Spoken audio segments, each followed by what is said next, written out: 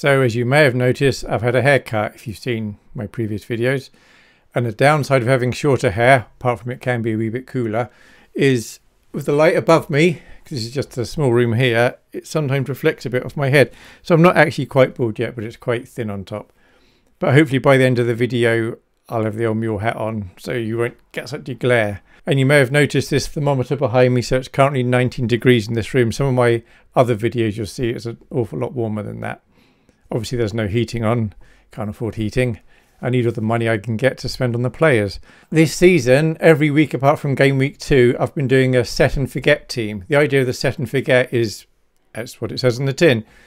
You set the team to what I show you, and then you can walk away from the game and forget about it, and you shouldn't finish bottom of your league. If you're lucky, you'll do all right. So the game week 1 team, one of my daughters actually copied that as her team, and then the idea is she does nothing all season. And it's the daughter which drew the Mule that you see on the intro. So I'll show you her team and see how it's been doing. Because I'm aware there's a lot of YouTubers that will show you a wildcard team, but don't you ever wonder how good is that team? So my daughter did the set and forget for game week 1. So let's have a look and see how she's getting on. So this is the team here. Game week 1, she got 99 points and the average was 57. And this is what the team wasn't. Very fortunate for her. Salah, who was triple captain, so there are no chips, nothing played during the season, but because it's the first week, might as well play the triple captain. So Salah did get 13 more points than if you'd obviously done no chips at all. Ward-Prowse did right this week. Chilwell came on, got 9, James 7, Cancelo 7, Ramsdale 6, Mitrovic 13, Martinelli 8. So overall, it was a good team. Plus, Walker on the bench had 6. So game week 1, if you look at the game week history, globally, she was within the top 2,000, which is higher than I've ever been for any game week. And then as the other game weeks went on, you can see she's got a red arrow each week apart from game week 7 where there are no games. So it's not surprising she's going to be going down, but that's fine. And if I go back to the points, this is game week 8 here. You've probably seen this, but on every page it says the average point. So the average for everyone playing the game in game week 8 was 50. We can look at game week 7. There were no games. Game week 6, it was 45 points. Game week 5, 62, etc. So I knocked up in Excel. I say knocked up. It took me quite a long time. I did a chart and I calculated for all the game week set and forgets I've done, how much they would have got had somebody set the team, because I thought it'd be interesting to see as time goes by how well these teams perform where you do nothing with them. Now the idea of the game week 1, but the challenge for myself was to finish in the top 75%, which is probably going to be in about the top 8 million by the end of the season. So I'll bring up the results so far, but don't worry, I'll whiz through it. And then I'll do the set and forget team for game week 9, which is the week we're about to go into. So the set and forget scores. So what you can see in this table here, and I'm aware a lot of you watch this on the phone, so you probably can't make this out at all. So I'll try and explain it. Don't worry, I won't read every cell. Down the columns, the first column is simply called game week. It says which game week is it. So as we go down the game weeks, you go down the table. The second column is called average. This is the global average for that game week. And then in game week 1, this is the set and forget team for game week 1, how it did for each week. So the first week, it got 99 points. Second week, 60. Third week, 49, etc. The green cells are cells where the set and forget team did better than average. The red ones, it did worse than average. So that's the game week 1 team. Didn't do anything for game week 2. And then here are the other game weeks, 3 all the way to 8. So you'll see, for example, game week 3 didn't have anything in for the first 2 game weeks, of course, because it didn't exist till game week 3. And then in game week 3, it got 53, average of 48, so it's green. All of them got red for game week 8 because there were 6 teams not playing.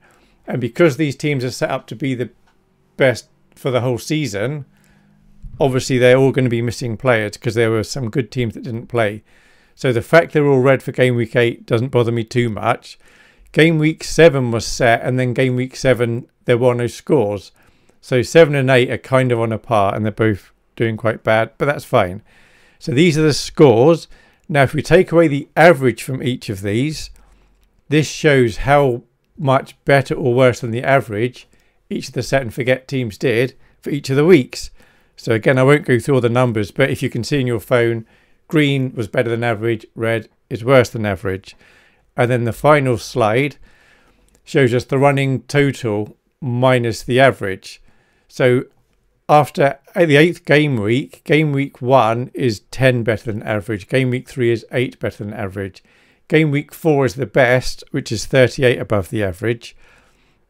This is the average of all scores since, for example, game week 4. If I just jump back to, you'll see game week 4 in its first game week got 102 points where the average was 62.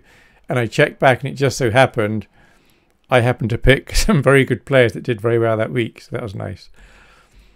So there we have it. That took a lot of work, and I'm aware maybe no one's interested. So if anyone can say, yeah, that was a bit interesting, that would be nice. And then I guess when we do the World Cup, I'll look at how we've done for 16 game weeks. So I've no idea if anyone apart from my daughter has ever followed these set and forgets, but if you have, you'll hopefully be doing all right. So let's look at the set and forget for game week 9, and all of these are assuming a wild card, so there's no points, but of course you could just do it and you'll probably still be all right, even if it costs you lots of points. And they're all set at 99 million apart from game week 1.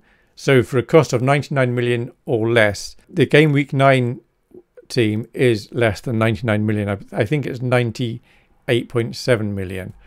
So from Arsenal, you'd have Saliba and Martinelli. From Brentford, you get Tony. From Brighton, McAllister. From Chelsea, Reece James. From Crystal Palace, choose Zaha. From Fulham, you want Andreas and Mitrovic. From Leicester, Everson. It's the first time I've had him, I think, in any of these teams. From Liverpool, Alisson, Trent and Diaz. From Man City, Cancelo and Haaland. From Spurs, Perisic. And the forever starting 11, so I suggest you set the team to this and then you just leave it for the rest of the season. You have Alisson in goal, and then the back four of James, Trent, Cancelo and Perisic. Middle of the park, you have Zaha, Diaz, Martinelli, and up front, Haaland, Tony and Mitrovic. And then forever bench is Everson, and I suggest in this order, you go for Saliba, McAllister and Andreas. And then for the forever captain, it's between Haaland and James. And as you can probably guess, I'm suggesting you have the old mule hat on Haaland for the whole season. So you make the vice captain old mule hat, the wee little dinky thing, can go on James. I thought about making it pink because he's got a little pink streak in his hair, but I haven't. And this hat's green anyway. So there we have it. The set and forget 99 million wild card for game week 9. And if you've used your wild card, it's okay to blow lots of points. If you're going to walk away from the game now, you should make up the points. And unless you're in an incredibly competitive league, by following this team, you shouldn't finish bottom.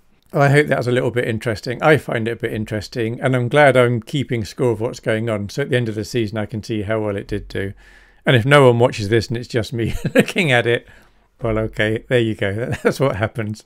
All right, thanks for watching. Bye.